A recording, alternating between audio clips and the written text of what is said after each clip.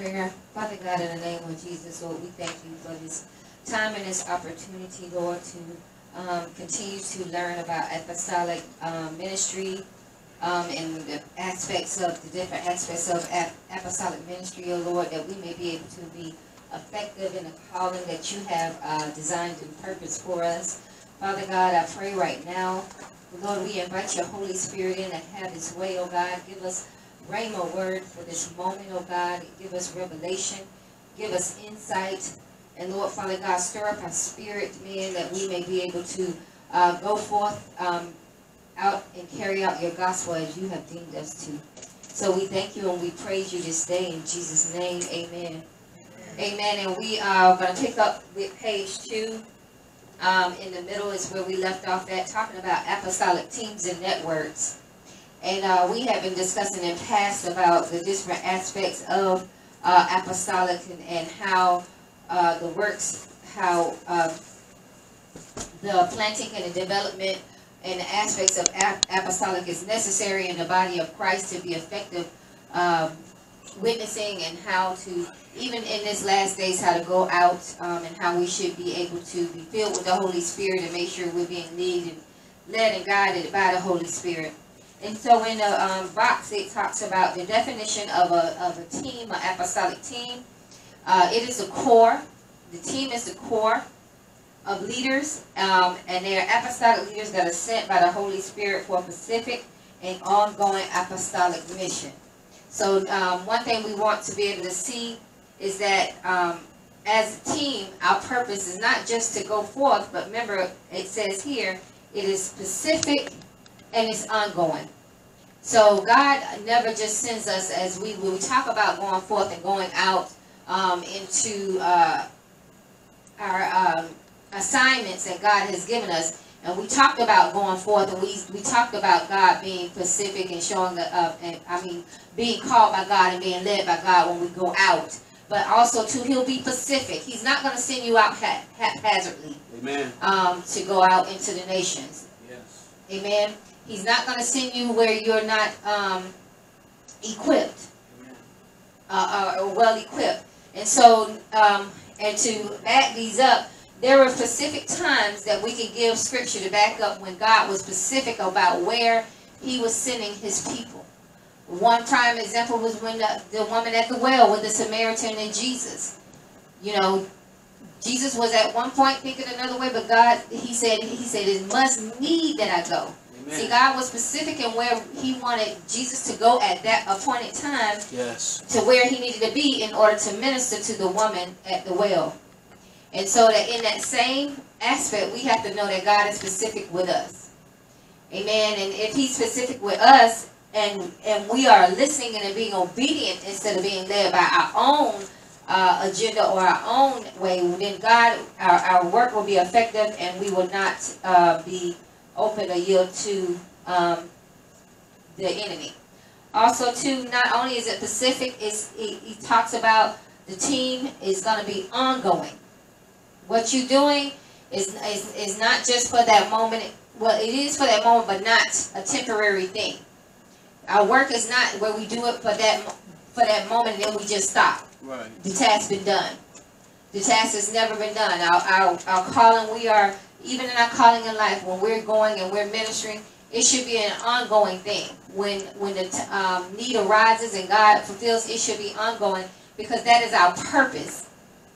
It's not just, we cannot look at the missions as being just a specific thing at that time. It will be for certain things for that time and for that moment, but when you look at the overall aspect of our purpose, our ministry is supposed to be ongoing. It's supposed to be ever growing, ever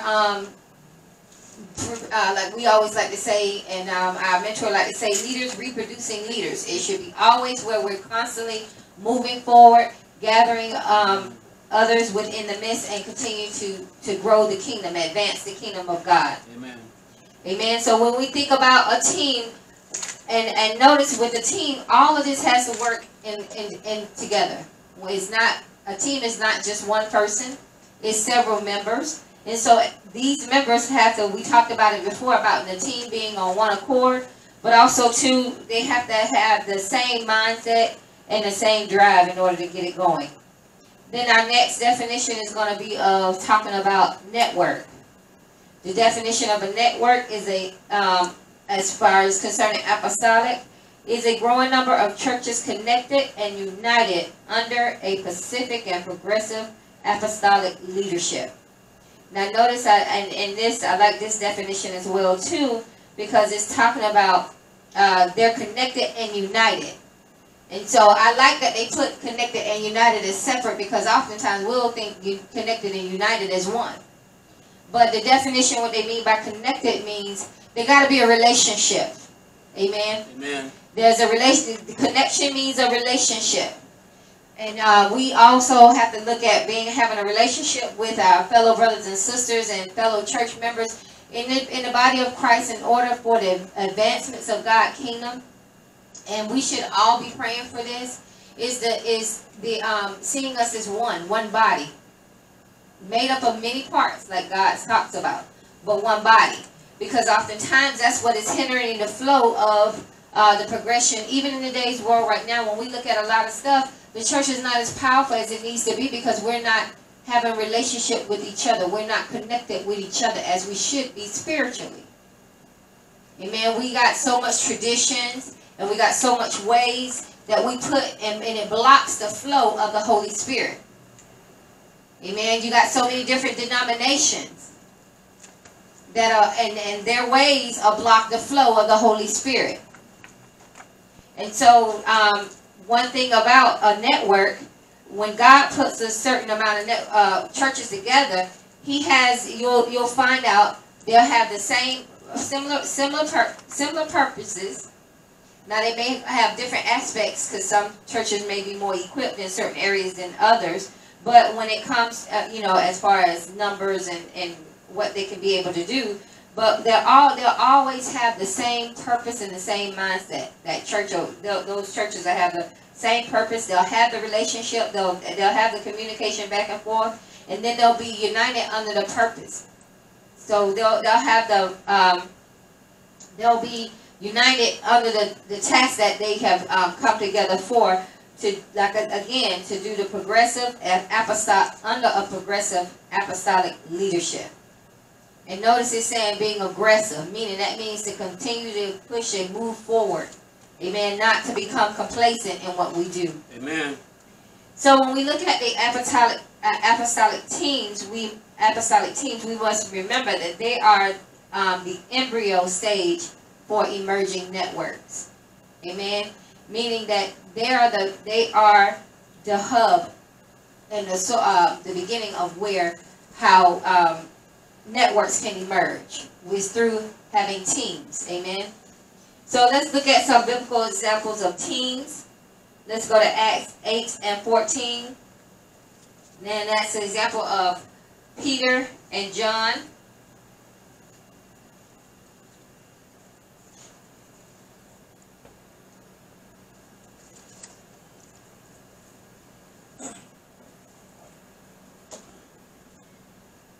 Amen. And it says, when the apostles in Jerusalem heard that the people of Samaria had accepted God's message, they sent Peter and John there. And as soon as they arrived, they prayed for these new believers to receive the Holy Spirit.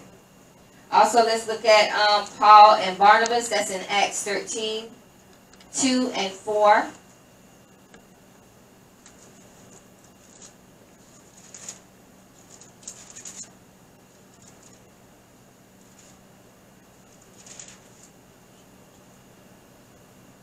It says, one day as these men were worshiping the Lord and fasting, the Holy Spirit said, appoint Barnabas and Saul for the special work to which I have called them. And in verse 4, so Barnabas and Paul and Saul were sent out by the Holy Spirit. They went down to the seaport of Seleucia and then sailed for the island of Cyprus. Amen. So these are just examples. We do have some other ones, such as with Barnabas and John Mark, Paul and Silas, the companions in Acts chapter 16 verse 6, and also with Timothy. And then you have Apollos, Aquila, and Priscilla. That's in verse 18 and 24. I do want to go to Acts 15 verse 37. I want to point something out with that. But as far as when we look at these examples, notice that God started out when he was going forth and preaching his word. He started out in teams. He had groups of teams of members to be able to go out and begin to preach the word. Also, too, when we look at the other two in Acts chapter 8 and Acts chapter 13, notice God, the movement of the Holy Spirit was working and flowing. It says when God had learned of the people of Samaria was beginning to believe, he then set up a team. He sent he sent Peter and John. And then you have with Paul and Barnabas, they were praying and fasting, and the Holy Spirit came upon them, and came upon the elders in that church and said, anoint these two and send these two apostles out. So when we look at how the flow of the Holy Spirit works, and when we're setting up ministry teams, especially when we're doing mission work, notice it has to be led by the Holy Spirit. God will come in with the pastor, especially when you're talking about an apostolic network and apostolic church. When they begin to go and do missionary work, God will always begin with the apostle. He'll always flow to the apostle and let him know who needs to be paired up and where they need to go. He'll send them for the purpose that is set aside, so that the advancement of the kingdom can go forth. He'll never, like I said, he'll never just send haphazardly, and he's always going to start with the head when he's dealing with an apostolic nation. And it may even in the team, in the ministry, and we'll talk about that a little bit later on. It depends on for the people that is need to be ministered to at that time. That'll decide who will be sent, as far as whether an apostle will need to be sent forth, and an evangelist, or apostle and a prophet. God knows who to plant in those areas of divine appointments. So in Acts 15, verse 37, it reads, after some time, Paul said to Barnabas, let's go back and visit each city where we previously preached the word of God, of the Lord, to see how the new believers are doing. And what I liked about that particular scripture, when we look at it, notice that we see also the purpose of an apostolic team. And this is where we talk about how apostolic team, the work is ongoing. Remember when I said that in the beginning? It doesn't stop when you go for the first mission. But here you have where he says it's an ongoing ministry, because those that you talk to and minister to the first time, you're going to have to go back again and just check on them and see where they may have any questions that they may have concerning the ministry, or anything they may have concerning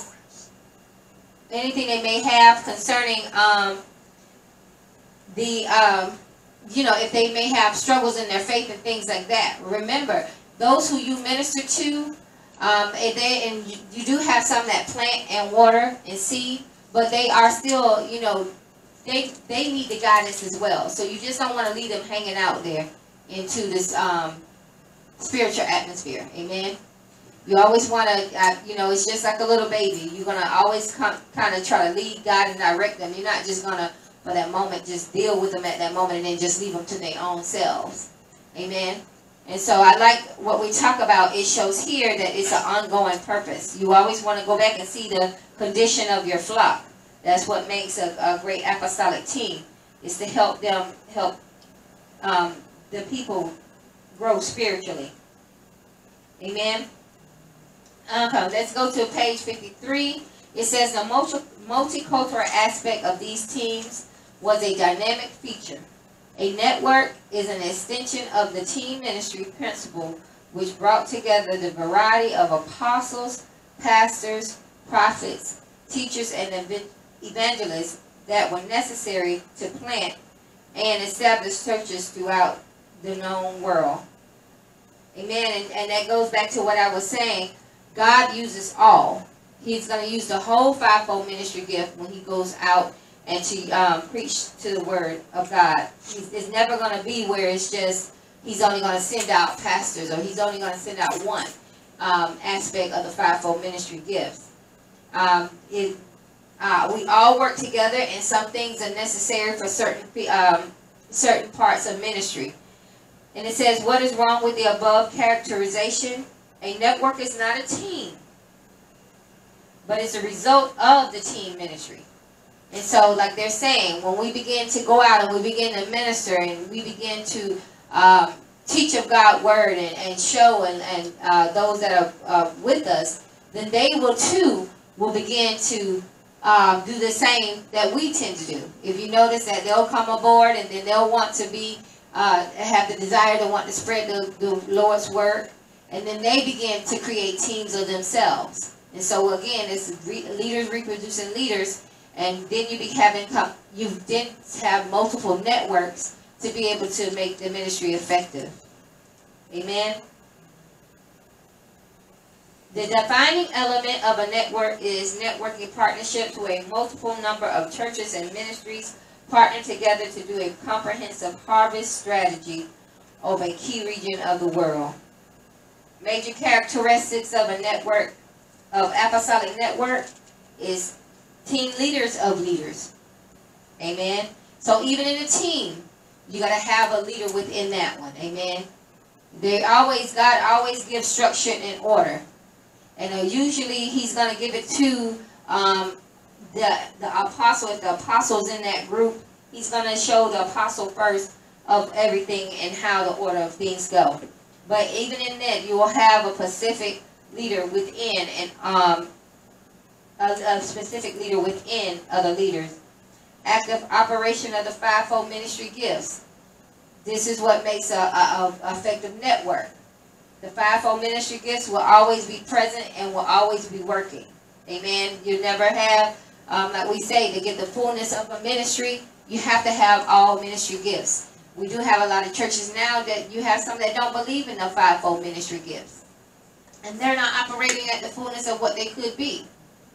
But God says, you know, for the best, he would like to see all five working.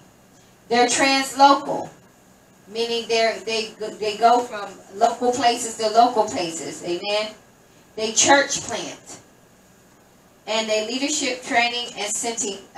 They have leadership training and sending centers. That means they're producing leaders. They're building up leaders. They're training leaders. They're training others to go out and preach the gospel and to be able to bring forth in others into the fold of the body of Christ. That is our purpose of what we should be doing in the body of Christ. Amen.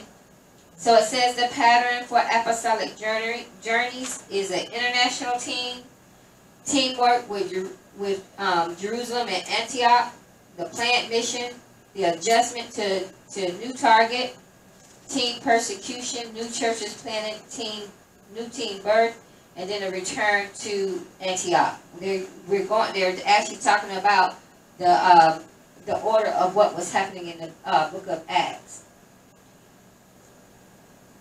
And so let's go to Acts chapter 15. We're actually already there, chapter 15, verse 37. And I'm just going to read a while to chapter 18 to 22. And it says, Barnabas agreed and wanted to take along John Mark. But Paul disagreed strongly, since John Mark had deserted them in Pamphylia and had not continued with them in their work. Their disagreement was so sharp that they separated. Barnabas took John Mark with him and sailed for Cyrus. Paul chose Silas, and as he left, the believers entrusted him to the Lord's gracious care. Then he traveled throughout Syria and Sicilia, strengthening the churches there.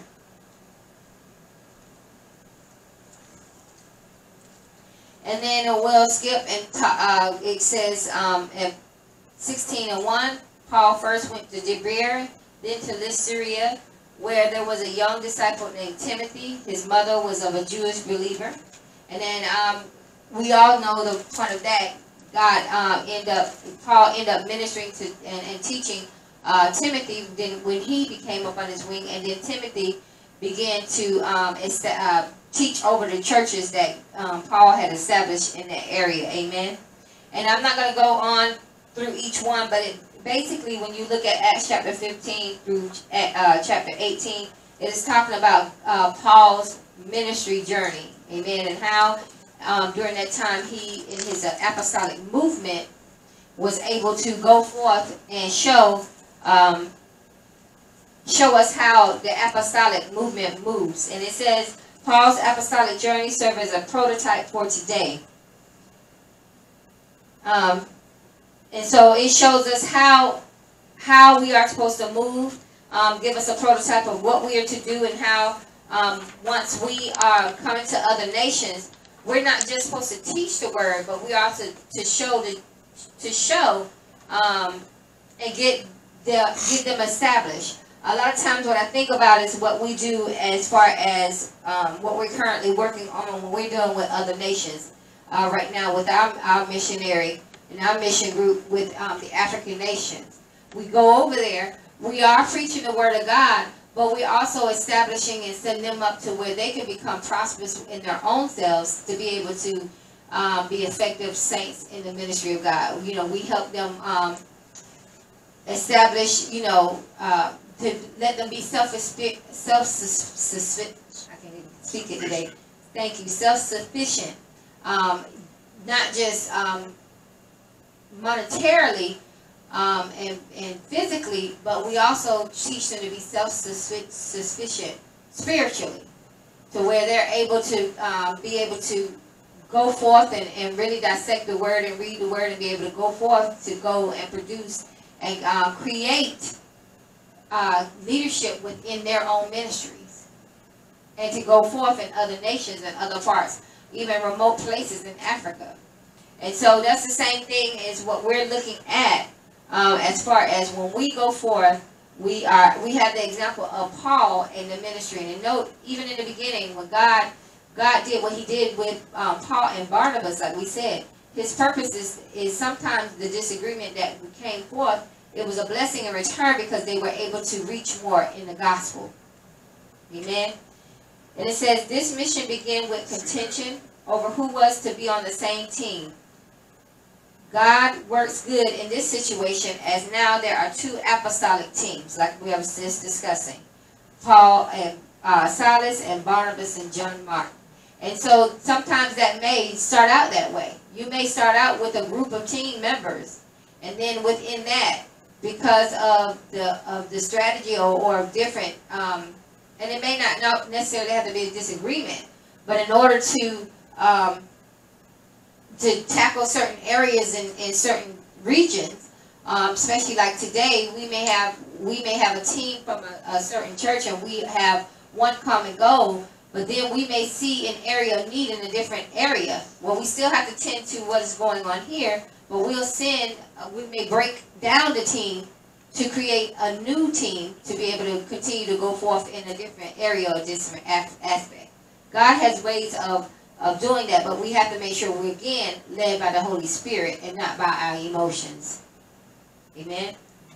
And it says, Paul's team quickly became a truly international team with the addition of Timothy, whose grandfather was Greek.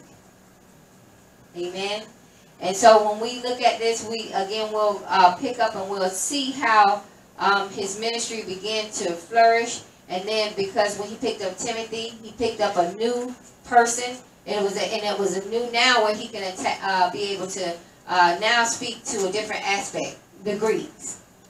Amen. And so we'll actually pick up next week with that and talk about how teams, how we can end up growing and how the network begins to get bigger. Amen.